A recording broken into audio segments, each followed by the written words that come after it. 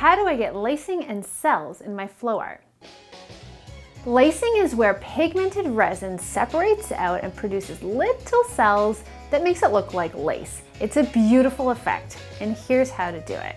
First, you want to mix up your art resin and divide it into cups depending on how many colors you're working with. Next, you lay those colors out depending on how you'd like it to go, and you apply a hairdryer at a 45-degree angle, which will start to push those colors around, creating beautiful feathering effects.